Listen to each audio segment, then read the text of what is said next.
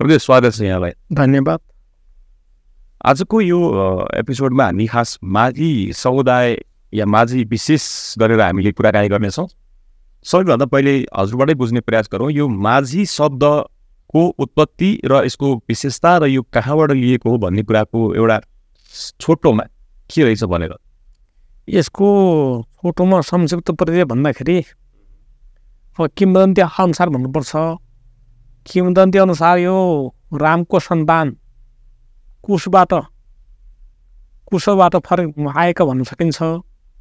कुशबाट कुशुण्डा भए, एक थरी जो जङ्गलमा गएर शिकार गर्नेमा गए, एक थरी गयो त्यो माझीमा, जसले नदीमा गएर पानीमा गएर जलमा माछा मार्ने काम गर्यो। प्राय गरेर यसलाई अब त्यो रामकै सन्तान भन्न सकिन्छ। र नेपालकै अवस्थामा भन्ने हो भने यो सुनकोशी, तामाकोशी, दुधकोशी क्षेत्रमा बढी पाइन्छ।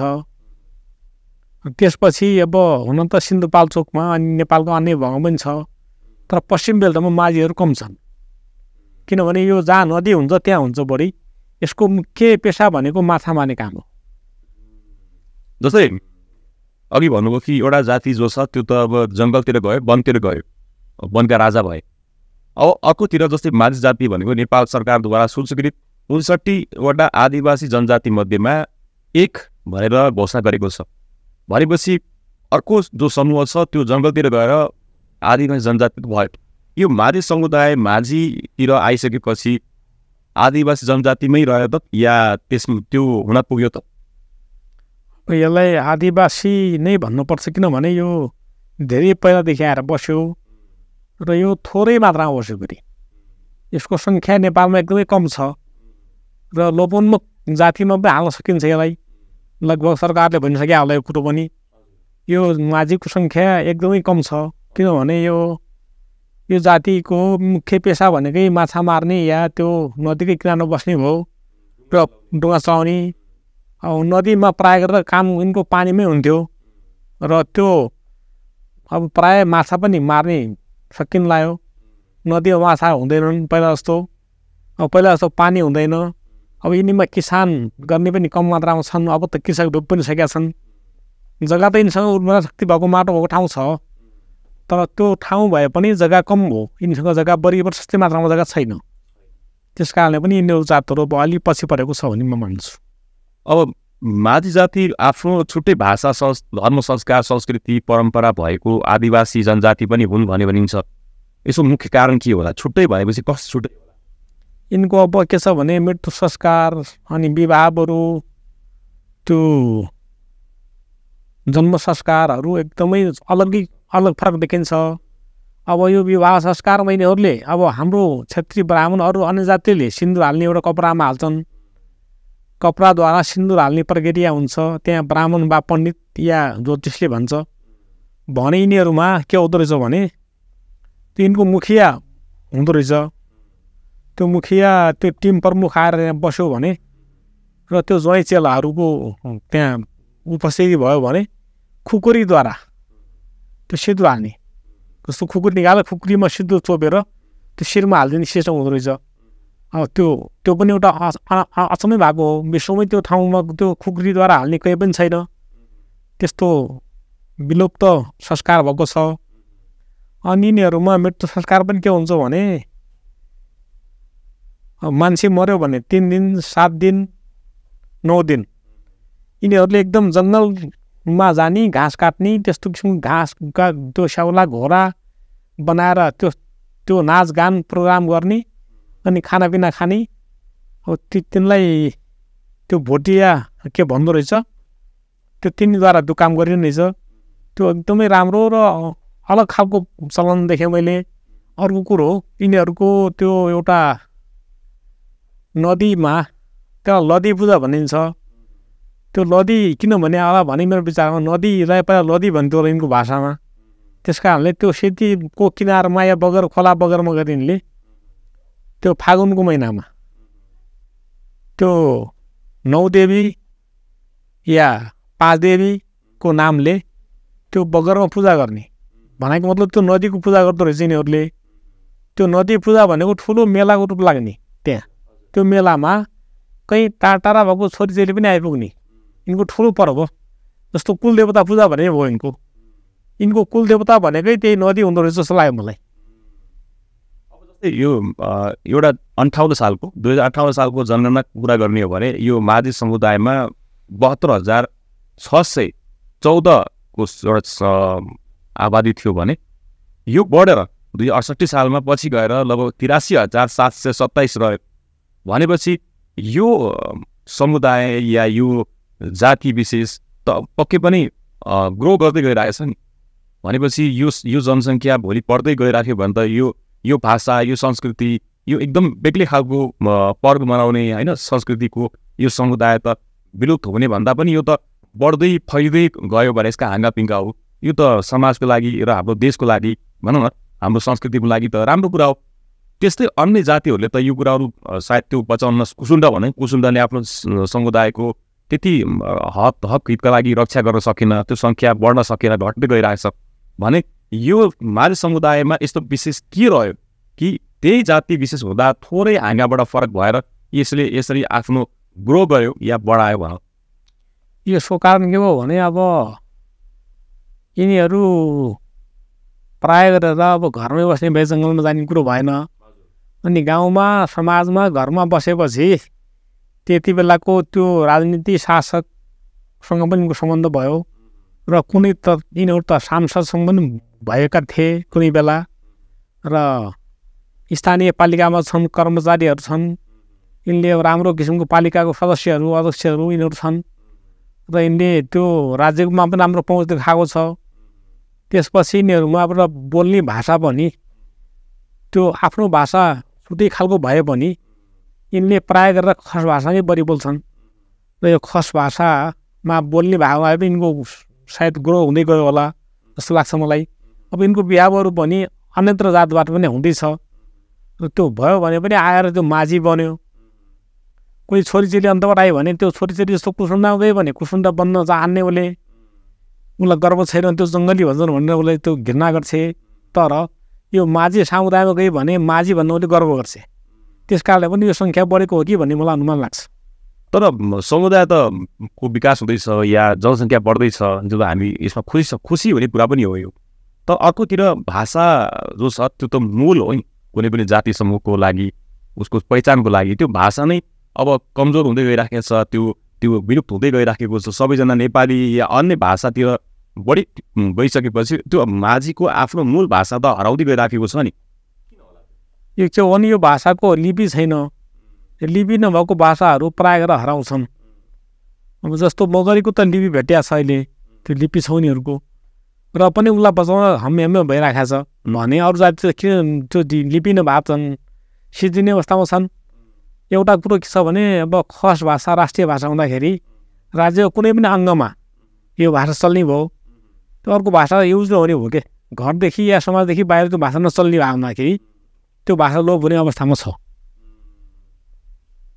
अब यो जस्तै माझी बस्तीको कुरा आयो अब माझी बस्तीको कुरा गर्दाखेरि भर्खरै केही समय अगाडि माझी बस्ती जुन बाढी पीडित थियो उनीहरू त्यसपछि त्यहाँबाट बस्ती बसाइयो त्यो बस्ती बसाउँदाखेरि अभिनेत्री एकजना नेपालको अभिनेत्री श्वेता खड्का ज्यूले पनि त्यो ठुलो भूमिका निभाउनु भयो त्यो बस्ती बसाउनको लागि तर यस्ता पहलहरू अरू निकायबाट अरू दात्री निकायबाट वा सरकारबाट किन भएनन् त एउटा व्यक्तिले आएर गरिदिनु पर्ने यो समुदायको लागि कि यो समुदाय देशका अरू जिम्मेवार जुन संस्था या अङ्गहरू छन् उनको लागि केही होइन त यो अब अरू संस्थाले यसलाई ख्याल दिए गरेन होला अब राज्यले त गर्दैन किनभने गर्दैन भने राज्यलाई आफूलाई खानु मात्रै ठिकै छ आफ्नो पेट पाल्ने कि जनता पाल्ने पहिला उसले आफ्नो पेट पाल्छ त्यस कारणले राज्यले त मैले गरेको त्यहाँ त्यो समुदायलाई मात्रै होइन कहीँ पनि देख्दैन जस्तो जाजरकोटमा अहिले भूकम्प गएको छ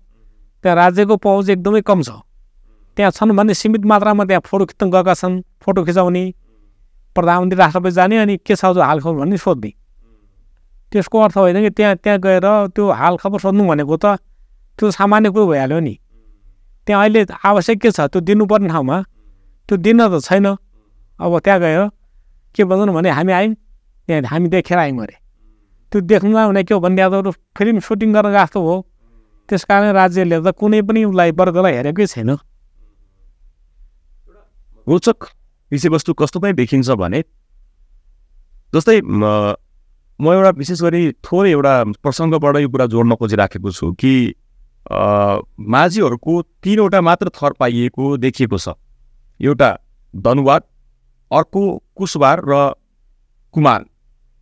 यी तीनैवटै थर बीच एउटा के भिन्नता पाइएको छ भने कुशवार थर हुने माझीले मात्र सुँगुर पाल्छन्, त्यसको मासु खाने गर्छन्। त दनुवार र कुमारले सुँगुरको मासु खाँदैनन्, पाल्दा पनि पाल्दैनन् भनिएको छ। अब यो खासमा के हो त? अब यो हुनसक्छ किनभने अब त्यो हरेक ठाउँमा पनि अब हरेक क्षेत्रमा अब मगरले सुँगुर पाल्नुपर्छ भन्ने कुरो छैन। कुनै मगरले पाल्दैन पनि र कुनै मगरले पाल्छ पनि, त्यस्तै होला। अब त्यो कुसुन्डा समुदायबाट जो कुसबाट बनेको छ त्यो जो थर हो त्यसले मात्रै पाल्यो होला, अरूले पाल्यो सायद भन्दा पाल्दै गरेपछि अब त्यो विलुप्त हुँदै जान्छ। किनभने अब हामीले नदीमा पाइन्छ, माछा पनि पाइन्छ र भेउता पनि त पाइन्छ।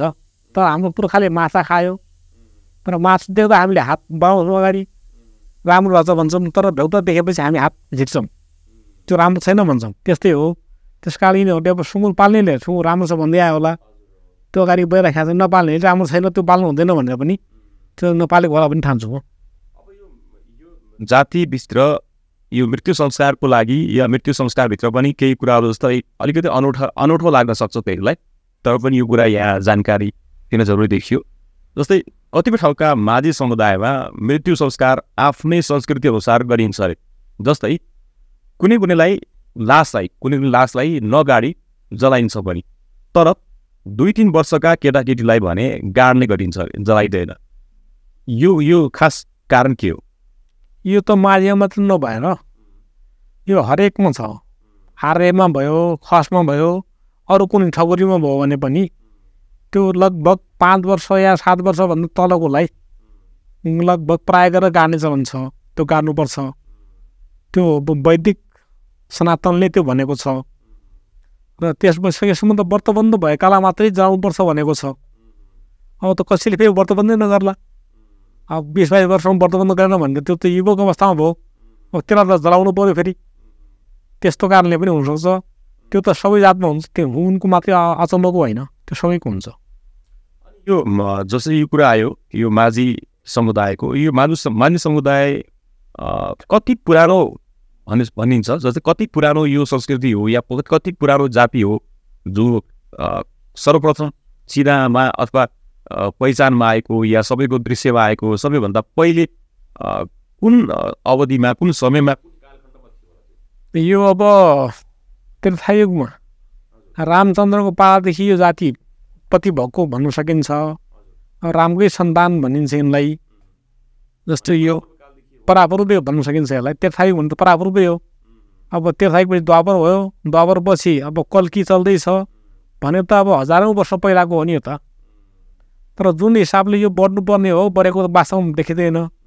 अलिअलि सङ्ख्या बढे पनि खासै बढेको छैन यो। जस्तै यो माझी समुदायलाई, जस्तै माझी समुदायको पनि यसको विकासको लागि राज्यले अब सरकारले केही ठुलो कदम नचालेको देखिन्छ। बेला बेला हामी सुन्छौँ कि माझी समुदायका युवाहरू या त्यसका केही प्रतिनिधिहरूले विभिन्न आन्दोलन गरेर या त्यस्तै खालका केही अभियान चलाएर आफ्नो समुदायलाई एकजुट बनाउने प्रयास गरिराखेका हुन्छन्।